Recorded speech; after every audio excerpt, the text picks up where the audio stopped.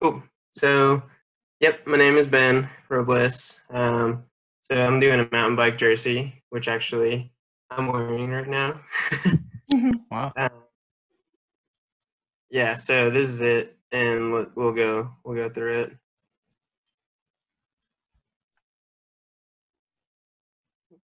Yep. So this is the first slide. Yeah. So why did I choose this project? Well, I wanted to do something with cycling. I have a big passion for it. It's been around my entire life. My dad used to race pro, and that's me right there meeting. I don't know if you guys know who Greg Minnaar is, but he's like the most decorated downhill racer of all time. And this was before he even like went on that winning streak. And then this is me up here. I think I was like 8 years old when I was doing some downhill expo with my dad. So here's one of my engagement pictures. So it has bikes. This is just Crested Butte, and I now coach as well for Boulder Junior Cycling. So yeah, I wanted to do something with cycling related. Also, I wanted to go into the cycling industry after graduation. So I wanted to pick up some new skills or something along those lines. So yeah, I wanted to challenge myself. So I chose to do something with sewing because I was brand new to sewing. I've never even touched the sewing machine or anything like that. So originally I picked a like ultralight packable like wind and rainproof jacket for mountain biking, just so I could like Mhm. basically stick it in my pocket and go. And because I have some, but they're thicker and they're just not as packable. So I wanted to go something like this. They just fit in my hand. So I got started. I started. I just dove right in and started sewing before I like got into the fabrics and all the stuff. So I got some practice fabrics, and then I actually sewed a little vest for my dog, just to get to some stitch patterns and how to use the machine and all that stuff. How to cut out patterns with like scissors and stuff, and use them to cut the fabric. And so here's how it turned out. It's a little tight around the around the back and the shoulders. Uh, but he didn't seem to mind it too much. But after doing this, I realized that I also researched what fabric I would use for that ultralight packable jacket, and it would be some sort of like Pertex fabric, which is some sort of nylon blend, which it's really light and it is harder to work with. So after this first initial try and then researching the fabric, I thought that might take a little longer, especially with the features of like the packability that I wanted to do as far as for the scope of the class.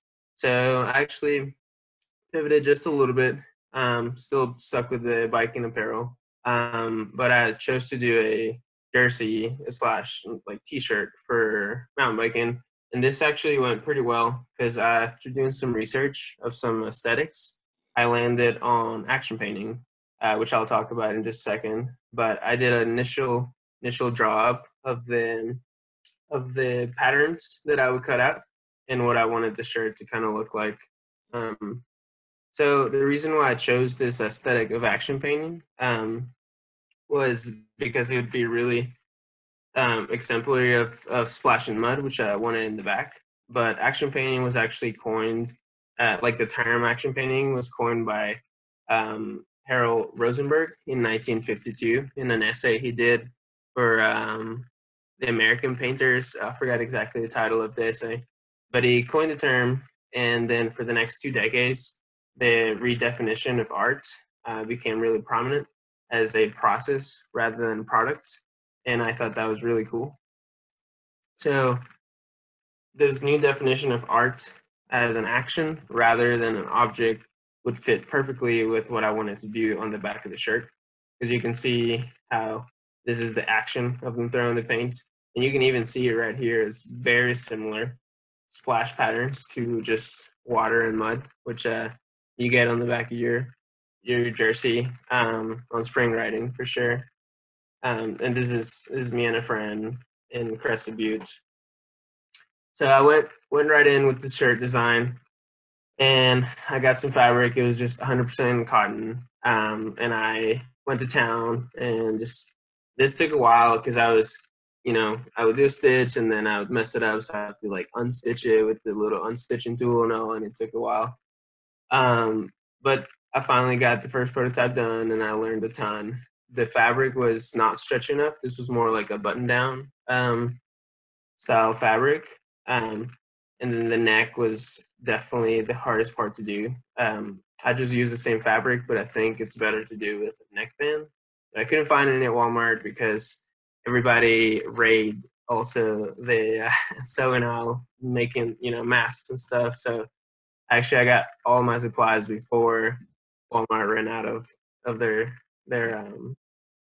fabrics. So with all this stuff I learned, I went to the second prototype. I only had so much fabric that I had bought, and this was actually the fabric I wanted to use, which is this guy. So you can tell it's a lot more stretchy. And so yeah, anyway, I started cutting the patterns out just like I wanted to, and then I sewed them together. And then finally I got the shirt just like this. The neck still was, even the second prototype was just really hard to do. Again, I didn't have a neckband, so I tried to do the best that I could with what I had. So it looks a little funky. I don't know if you guys can see it on the camera screen, but it works. Something definitely to improve. And then I moved on to my aesthetic. So I was gonna do that mud action painting. So actually, in the design review, I think it was Ben that gave me the idea to maybe grab a tire and do a pattern like this. So I went to the bike shop that I work at and just grabbed an old Schraube tire and cut it up, and I put the black paint on it, and then I just rolled it across the back. And then for the splashing, I actually used a zip tie, which is very appropriate because we use zip ties all the time in biking. You always got to have some with you. But yeah, it actually ended up pretty good. Applying, I would just kind of grab the zip tie, dip it in the paint, and then just kind of smear it across, like if doing that same motion of like inward to outward splash of the mud.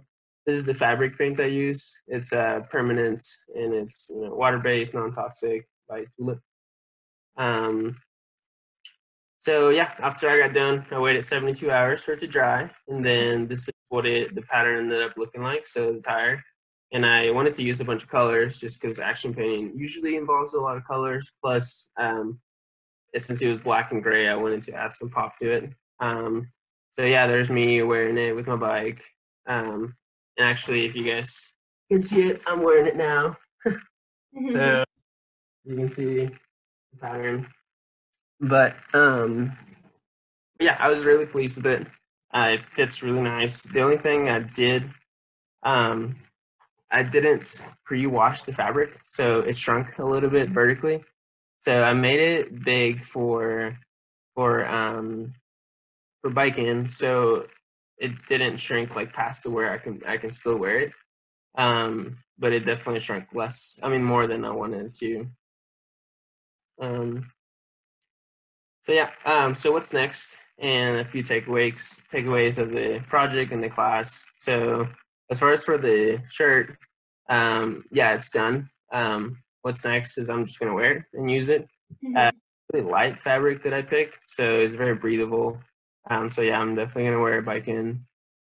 Things that I would do differently would be the neck. I'm gonna definitely improve on that.